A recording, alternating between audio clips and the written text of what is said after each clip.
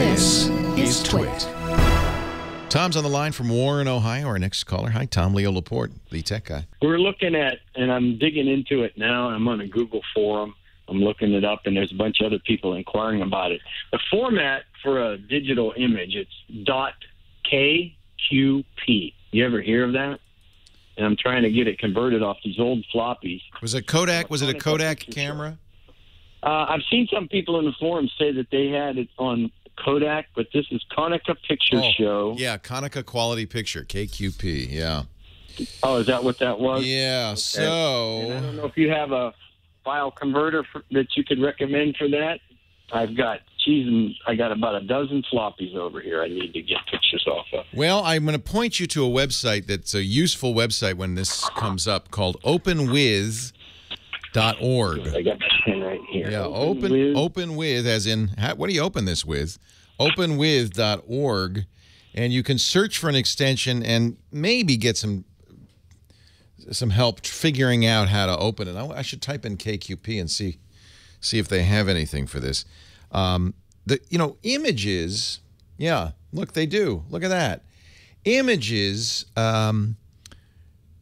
generally are even though the file format may be odd, they should be pretty accessible because they're either a plain old bitmap, and if you could find a bitmap within the file, then you can just create an image out of it, or they're compressed, and there are only a few well-known ways for compressing it.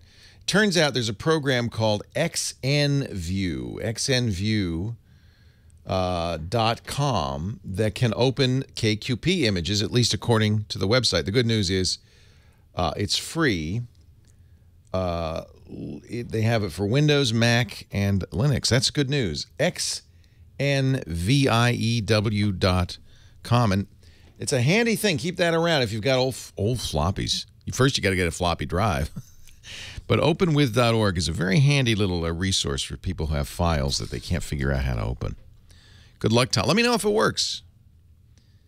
And get them off the floppy, because any recording media that is, like a floppy, which is reel-to-reel tape, diskettes, the way they work is you've got a plastic substrata, mylar often, with some sort of iron oxide on it, and that's how it records. The heads are magnetic, and they change the polarity of the iron oxide according to ones and zeros.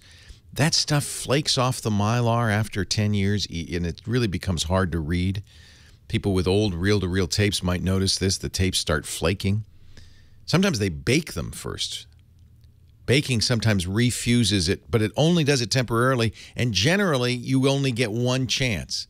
You bake them, you play them back through your reel-to-reel into a computer, and you're done. That tape now will fall apart. So this is the time. There's a lot of floppies out there that are 10, 20, I suppose even 30 years old. As we mentioned, the IBM PC is 33 years old this week. So there are probably people with floppy disks that are 30 years old and older. Maybe you had a PDP-8 running giant 8-inch floppies. Those are probably gone. Those are probably gone. The irony is that this image on this floppy, this KQP image, a floppy disk drive, the biggest they got was 1.44 megabytes. It would take, for the images coming out of my high-end digital camera today, 40 floppy disks for one picture. So floppy wasn't really going to last in that storage of pictures.